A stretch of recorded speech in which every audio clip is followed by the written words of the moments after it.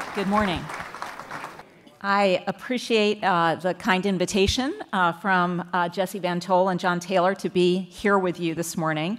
It's a pleasure to be here to discuss how we can preserve what is working well with the Community Reinvestment Act and think about ways to make it even better. In recent months, we've seen a very high level of engagement from banks and community organizations in discussions and comments about revising the CRA regulations. And that just serves as a testament to the value of CRA and provides great suggestions for improving our regulatory approach. The one message that comes through most clearly is that the CRA is highly valued by bankers and community groups alike. A second message is that the CRA could be even more effective in mobilizing community and economic development.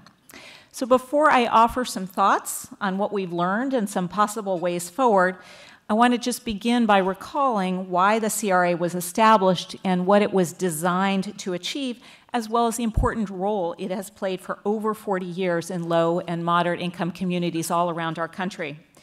The CRA, as all of you know, was one of several landmark pieces of legislation to address inequities in the credit markets in the wake of the civil rights movement. Following passage of the Fair Housing Act in 1968, the Equal Credit Opportunity Act in 1974, and the Home Mortgage Disclosure Act in 1975, Congress passed CRA in 1977 to address the credit needs of low and moderate income neighborhoods. With the passage of CRA, Congress was aiming to reverse the disinvestment from years of market actions and government policies that deprived lower income areas of credit by redlining, using red inked lines to set apart neighborhoods that were deemed too risky. The CRA is unique in important ways. Unlike previous government efforts to address the needs of low income communities, CRA puts decision-making about a community's needs and priorities in the hands of local actors. By stipulating that banks have an affirmative and continuing obligation to meet the credit needs of all segments of the local communities they're chartered to serve, including low and moderate income communities, the CRA changed the way banks approach their lending and investment decisions in those communities. More than 40 years later, the CRA continues to animate a vibrant community development ecosystem, connecting community members together with the banks that lend and invest, community organizations that deliver services and develop housing, and state and local governments that direct incentives and subsidies. We participate actively in that ecosystem through our community development and examination staff around the country. A second unique feature of CRA is the public nature of evaluations. The CRA directs federal regulators to evaluate banks' records of helping to meet the credit needs of their local communities and assign one of 4 statutorily mandated ratings and the analysis supporting them. That public nature of CRA evaluations provides a strong incentive for good performance as well as a platform for public input. Beyond that, Congress largely left to the banking agencies the ability to describe in regulations how they would evaluate bank CRA performance. This flexibility is very valuable because it enables the agencies to revise those implementing regulations from time to time to keep CRA relevant in response to technological innovation and other changes in the landscape. The agencies have discussed revising the CRA regulations on and off since 2010, when interagency hearings were held across the country. Last August, the OCC issued an advance notice of proposed rulemaking to request comment on a variety of questions. And as was mentioned earlier, the OCC received nearly 1,500 comment letters in response to the ANPR, and we have been reading those letters with great interest. To augment that analysis, since October, the Federal Reserve System has held more than 25 outreach meetings across the country with banks and community organizations, including representation from the other banking agencies, culminating with an in-depth research symposium at the Federal Reserve Bank of Philadelphia which I attended and which was very high quality. Several themes are emerging from the comment letters and outreach. Perhaps most important, stakeholders overwhelmingly support the CRA and its goals, noting a significant increase in loans and investments in low and moderate income communities since the law's enactment. Many commenters emphasize the central role of CRA in supporting a vital community development ecosystem and cautioned us to proceed with care so as not to disturb this important ecosystem. I share this commitment to CRA and to strengthening its role in community and economic development in the low and moderate income communities where it can make the greatest difference. Banks and community organizations also agree that the regulations should better reflect the way in which banking products and services are currently delivered. Much has changed since the last major revision to the CRA regulations, which took place at a time when physical branches were essential for all deposit and lending needs of bank customers. The current definition of a bank's assessment area, the area in which a bank's performance is assessed, relies on branches and deposit-taking ATMs as a proxy for where banks are gathering its deposits. The internet was just becoming available for commercial use when the current assessment area regulations were put in place. Since that time, of course, technology and changing consumer preferences have led to banks gathering deposits and making loans well outside their physical branches, online, and via mobile devices. Clearly, it is time to better define the area in which the agencies evaluate a bank's CRA activities, but it's important to retain that critical focus on the credit needs of local communities. As tempting as it may be to think that digital channels have rendered bank branches unnecessary, my interactions with banks and community stakeholders around the country just underscored the importance of those branches as the places that provide the personal face-to-face assistance valued by many consumers and business customers. Moreover, branches provide a local presence for lenders to get to know the borrowers and the communities in which they lend, live, and invest. While technology has much to offer by way of convenience and customer experience, it's often a complement to rather than a replacement for bank branches. For this reason, and to be true to the original intent of the law, I believe that CRA evaluations should retain a focus on the credit needs of the local communities banks serve as indicated by their physical presence.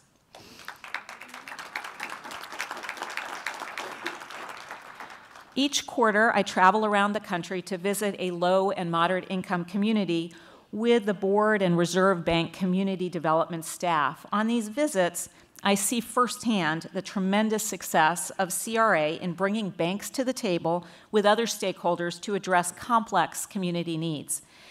For instance, I met with bankers in Denver, Colorado, who were working with local government officials and local nonprofits to maintain affordable housing near newly developed public transit lines. In North St. Louis, I met with a community bank that was working with a place-based community development organization called Better Family Life to develop a microloan fund that is empowering low-income entrepreneurs locally. In other places, particularly in high poverty and rural areas, I see firsthand the importance of access to basic banking services. In a visit to the Mississippi Delta in 2016, I heard from community members about having to drive long distances to deposit a check or access an ATM. The same was true in my visits to Pine Ridge, South Dakota, and towns in parts of the Appalachian region of Kentucky. There's a complex balance between banks' need to operate their branches profitably and communities' needs to connect to the financial mainstream, which we want to recognize in any revisions to the CRA regulations. Bankers, as well as other commenters, have emphasized the high value that bank branches have for retail customers and small business owners in underserved communities, and research corroborates this. Similar to banks, community organization commenters support updating the CRA regulations as they relate to a bank's assessment area and suggest retaining assessment areas around a bank's branches in order to retain that focus on local low and moderate income neighborhoods. while addressing areas where banks conduct significant activity without branches as well. Both bank and community organization commenters were open to having a larger area defined for the purposes of pursuing meaningful community development activities, particularly in cases where banks operate largely without branches. By allowing for more activity in a broader geographic area, they argue that the artificial competition for investments in areas served by several banks, such as New York or Salt Lake City, so-called credit hotspots, could be mitigated. This could be to the benefit of credit deserts, those perennially underserved rural areas or small metropolitan areas that may not have a bank branch, or if they do, may not constitute a major market for purposes of banks' CRA evaluations. In reflecting on these suggestions, we've been considering an approach that would rework the assessment area definition so that banks of a certain scale might have a separate assessment area for their retail activities and their community development activities. This dual assessment area approach would retain the law's focus on the credit needs of a bank's local community by evaluating retail lending and services in the county or other geographic area surrounding its branches, deposit-taking ATMs, and other concentrations of lending and deposit-taking. And separately, a bank would get CRA consideration for community development activities in a more expansive area. Under the current rule, there's no ex-ante certainty that a bank's community development activities will receive CRA consideration if they are in that broader statewide or regional area. The current approach has proven challenging in practice as banks sometimes invest in a community development activity only to find that their examiner doesn't agree that the activity is located within their assessment area. A more expansive and ex-ante clearer community development assessment area definition would afford CRA consideration for any community development activity in a state where a bank has an assessment area. This approach would help eliminate uncertainty and could encourage more capital for affordable housing, community facilities, and economic development activities in underserved areas. A broader assessment area for community development could help address the concentration of investment dollars in metropolitan areas where several banks may have branches, while other smaller metropolitan and rural areas remain chronically underserved. My recent visit to Pine Ridge in South Dakota brought home the importance of addressing these inequities in credit availability that result from the CRA's current assessment area definition. When I met with the Thunder Valley Community Development Corporation, I was impressed with their 34-acre mixed-use project to create a new commercial center for the reservation. But in examining a list of all the project funders, it was noticeable that there were active financing commitments from many foundations and nonprofits, but no banks. Although this is likely to be a very impactful investment, there's only one bank currently whose assessment area may extend to Pine Ridge. In contrast, under a possible community development assessment area approach, more of the banks with branches, say, in Aberdeen, South Dakota, might be inclined to make such an investment. With confidence, it would get CRA consideration. By creating separate assessment areas for retail and community development activities, we believe that banks would continue to place their communities at the center of their retail lending and service activities while participating in meaningful community development opportunities that may have greater impact due to their broader reach. Separately, we've also been contemplating approaches to what community development activities count in order to provide greater predictability and better incentives. Banks and community organizations have noted that the current structure of the large bank performance test may actually hinder community development financing in a few ways. First, under the existing approach, where community development loans are considered under the lending test and investments have a separate test, a number of banks and community organizations argue that the form of community financing may be influenced more by the structure of the CRA rating than what makes most sense for the project. So, for example, if a bank is concerned about passing its lending test, it might structure financing as a loan rather than an investment to beef up its performance under that test, even if an investment would be more impactful. Second, a number of commenters argued for giving CRA consideration to any community development loan outstanding rather than only those originated since the last evaluation. Under the current rules, banks often make short-term renewable community development loans simply to ensure that the incremental lending receives consideration under CRA. By contrast, when it comes to investments, as you all know, all investments on the bank's book at the time of the evaluation are given consideration. Banks and community organizations have argued compellingly that all types of community development finance, whether in the form of loans or investment, have greater impact when they serve as patient, committed sources of financing. One possible approach to address these distortions and provide more effective incentives is to create a separate, comprehensive community development test to evaluate community development loans and investments through a similar lens, possibly along with community development services. A separate, comprehensive community development test would arguably provide more encouragement for banks to provide the patient-committed financing in the form of loans as well as investments that so many community development organizations value the most. This is important because banks may be uniquely situated to evaluate the community development finance projects in the states where they operate and to provide the smaller, more complex, and often more impactful investments that don't attract institutional investors. If banks can't be confident ex ante that they will get the benefit of CRA consideration for these efforts, which invariably are time-consuming to evaluate and structure, it's not surprising that they would gravitate towards doing those things they know will count. In addition to these broad changes to what and how community development activities should be counted, many commenters advocated for an expansion of the definition of community development to include loans to or investments in CDFIs, regardless of the bank's assessment area, because the sole purpose of CDFIs is, after all, community development. There are also suggestions that in high-poverty rural areas where incomes overall may be low relative to federal benchmarks, it may be helpful to adjust what qualifies as a low and moderate income community so that more CRA activity receives consideration. These are suggestions that we think merit serious study. The recognition of the variation in how banks deliver their products and services brings me to the third theme expressed by both banks and community organizations, which is the need for CRA regulations to be flexible enough to evaluate banks of widely different sizes and business models.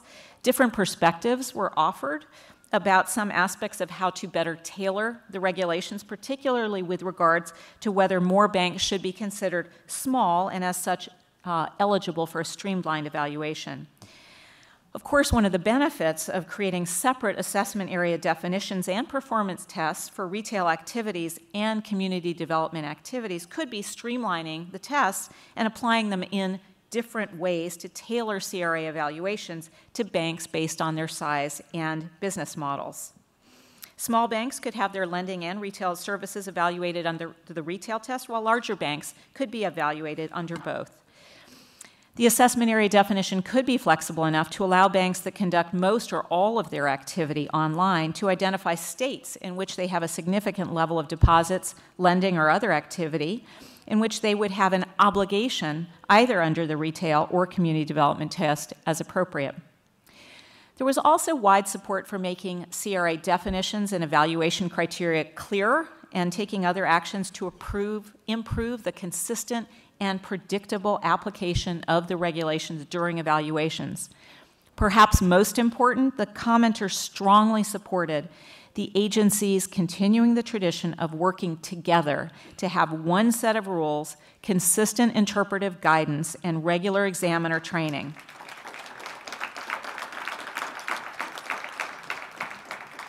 At the Federal Reserve, we agree that it is important for the banking agencies to speak with one voice on CRA. Finally, there was broad support for expanding the use of metrics in CRA evaluations where appropriate, especially if they're clearly articulated, utilized in tandem with performance context information, and add to the transparency of CRA ratings. We recognize that effective and predictable evaluations rely on good metrics. These, in turn, require good data. Currently, CRA evaluations utilize HMDA data, which are very useful in understanding where mortgages are made, to whom, and at what cost. Moreover, HMDA data are collected from both non-banks as well as banks. By contrast, the data collected under CRA to support our analysis of small business and small farm loans is not nearly as comprehensive. Dodd-Frank charges the CFPB with promulgating regulations for the collection of small business loans, and that data should be extremely helpful when it becomes available. Additionally, the data collected under CRA currently is not adequate to support the analysis of a separate community development test, so it may be necessary to consider a better reporting system. Collecting data and developing clear metrics will provide the improved clarity and ex-ante predictability that banks seek. More and better data will allow for meaningful metrics by which we can evaluate performance criteria, such as the borrower and geographic distribution of lending and how a bank's performance compares to other similarly situated banks. We may also consider providing more baseline information regarding the performance context, such as the demographic and economic information that helps to describe the credit needs and opportunities present in each assessment area. In addition, it's worth exploring whether there are ways to more effectively incorporate community engagement into the process. For example, by having the banking agencies develop a joint community contacts database to facilitate access to information from local stakeholders. So I'll briefly sum up by saying that I was very impressed with the number of organizations that took the time to comment on the OCC's ANPR and attend the Federal Reserve's outreach meetings. This is a testament to the high level of commitment to CRA from banks and community organizations alike. As we think about the path forward, it is important that we retain the CRA's core focus on place while also facilitating meaningful assessments of banks that primarily deliver their products and services digitally. We want whatever we design to be clear and more predictable in order to promote more and more impactful CRA activity.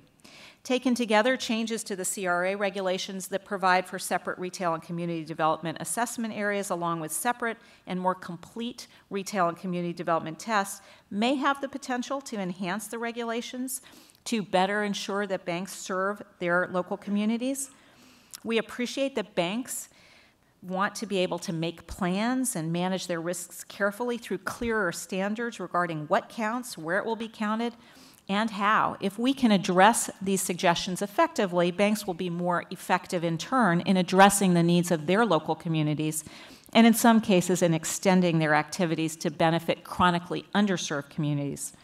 I will be interested to hear from you whether some of the ideas we've shared today resonate. We'll continue to engage with stakeholders to find a path forward that honors the purpose of the CRA by encouraging banks to attend to the credit needs of their local communities and better address the needs of underserved areas. This engagement will be vital as we join together with the other banking agencies to formulate regulatory changes that preserve what is best about CRA while ensuring its value and relevance for another generation. Thank you very much.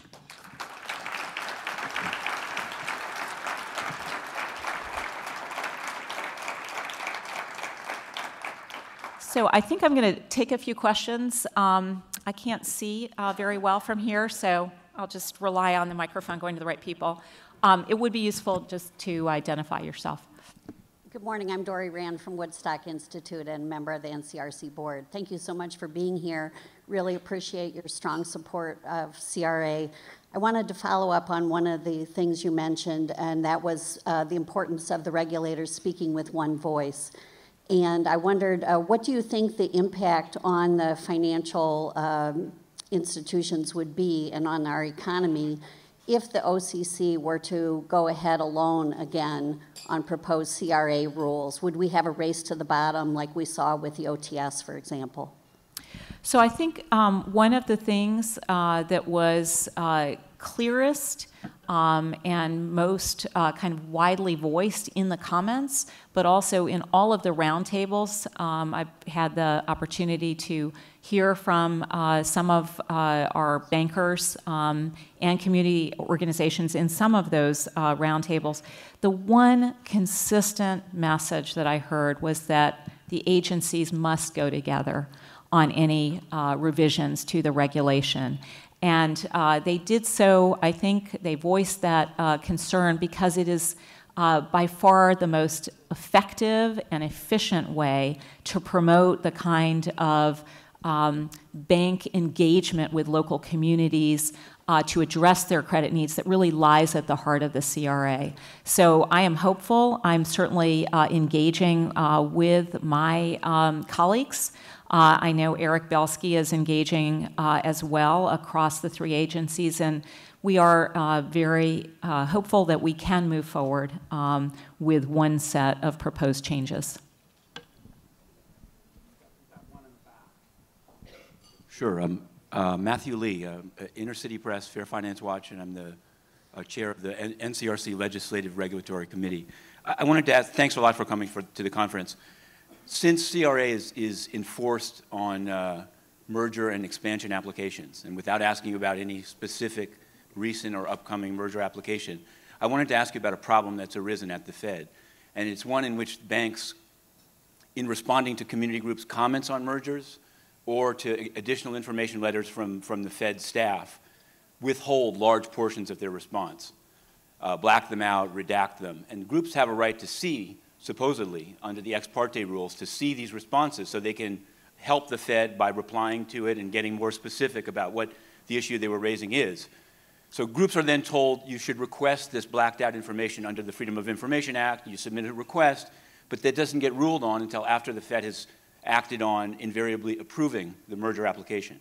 So I'm wondering, as a part of, as is related to kind of CRA enforcement and also the Fed hearing from groups, can you look into this problem in terms of at least having the Fed, maybe outside of the FOIA process, respond more quickly to where banks black out whole pages of information about their community lending so that people can actually see what they're saying before the Fed approves? And maybe also not always approving would be good, but mostly this informational issue is the one I wanted to ask you about. Thanks a lot. I appreciate it.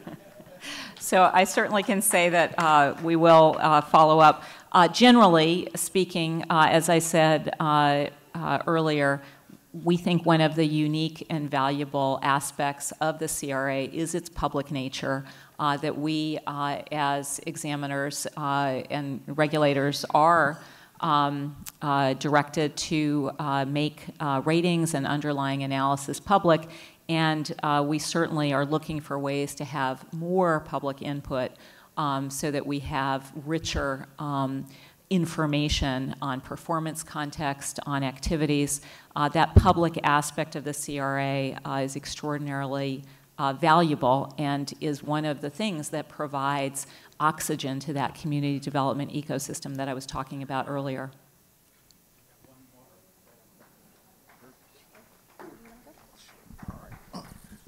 Governor, I want to thank you first for your study, your research, and your emphasis on these issues that are very, very important to not us, but every community in our country. And you've really, really been a great advocate, so we want to thank you for that.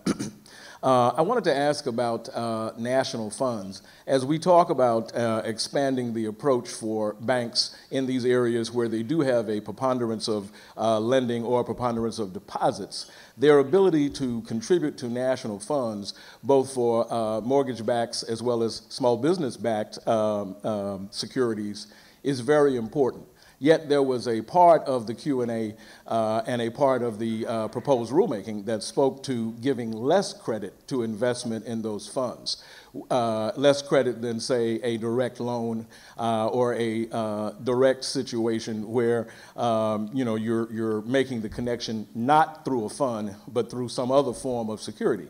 We want to emphasize, I want to emphasize that that marketplace of liquidity and that marketplace of demand would be indelibly hurt if you give less credit to an investment in a national fund. The credit has to be the same so that we're able to create, as you said, more but also a robust marketplace in which the banks don't have to be concerned about whether they get credit for that kind of investment.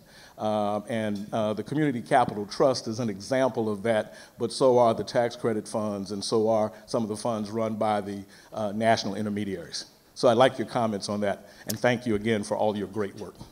Well, thank you, and it's certainly something that we received comments on, we've heard about in some of our roundtables, and I think it is one of those issues that needs to be judged carefully. I think there's a balance to be struck there, and so it is one of the things that we're looking at. It's an area that I don't have a really good answer for you because it is again, there's a kind of balancing act there in terms of how much credit and whether that credit should be comparable or whether there might be some circumstances that would lead one to differentiate. But it is certainly something that we're looking at. And again, you know, I'm hoping that we will move forward with a set of proposals and we'll continue to engage as we kind of refine some of those specific areas that we received comments on. Any others? All right, thank you very much.